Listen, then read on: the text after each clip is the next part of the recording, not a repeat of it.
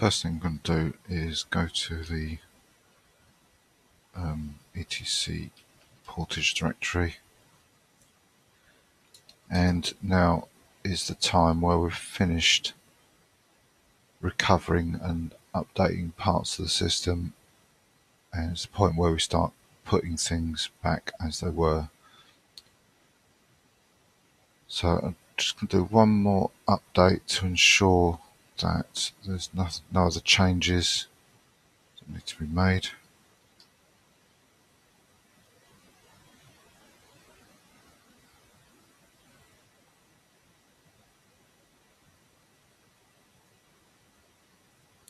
Right, there is. It's elogin D. Now why has this happened?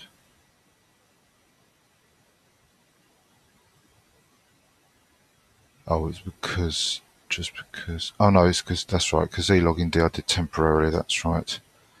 But it's already in the make.conf. So what I'm going to do now is to bring in the accept keywords.backup. So I'm going to move that.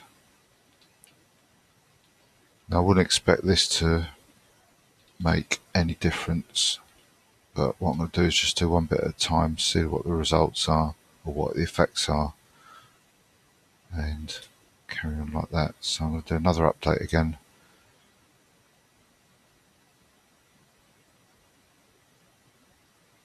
Yeah, there's no change there, so that's not surprising really. Now the next one I'm going to do is package.use, and this probably will have an effect.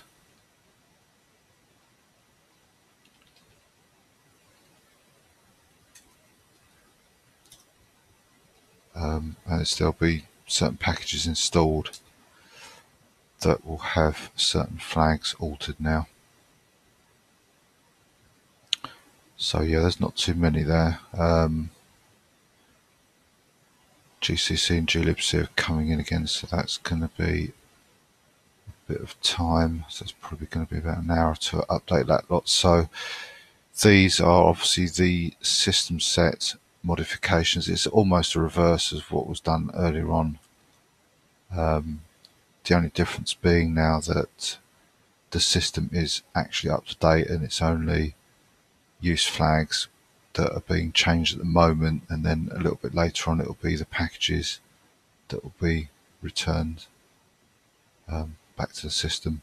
So I'll start this off, and I'm not really expecting any serious failures now. There's a chance it might fail halfway through, but it should just be a case of restarting again to let the update carry on. It's a bit unfortunate actually, the login D is causing 2 rebuilds. I wonder if actually I should stop this and put the elogin D back in use. It probably doesn't really make that much difference, but it will help prevent those 2 packages being rebuilt without the elogin D when we just put it in. It might have been best that I hadn't built with the elogin D temporarily like this, but it's only going to be an issue with this one once now, because the next thing I'll be moving on to is the make.conf. And that does have the elogin D inside it. So, yep, I'll come back in 40 minutes, an hour or so.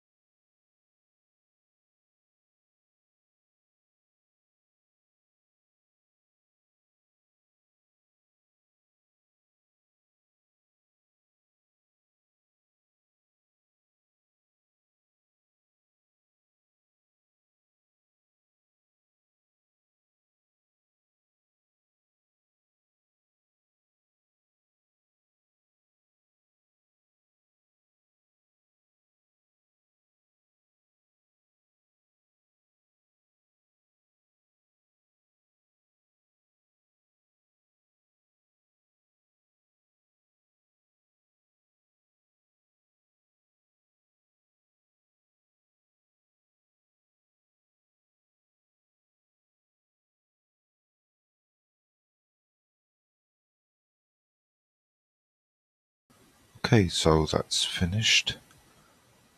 Everything looks alright.